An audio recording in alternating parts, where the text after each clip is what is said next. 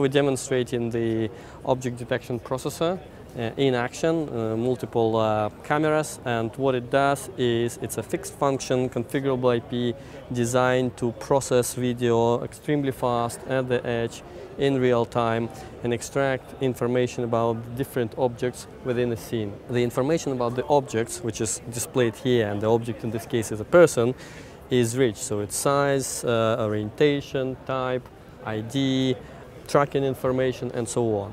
Now, this information is extracted, as I said, in real time, full HD at 60 FPS, and then compressed and output to a sample application demo here, where this data abstracted is extrapolated into this virtual environment. And you can see that, for example, a person is recognized, his coordinates are extracted, his ID is displayed as well if he's in the database, and there are some other features that can be potentially exploited, like gender recognition, different features, and so on.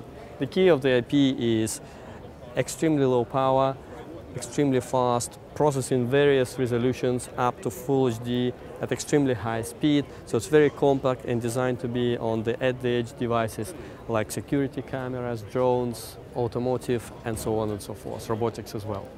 For more information, visit arm.com today, and thanks for watching.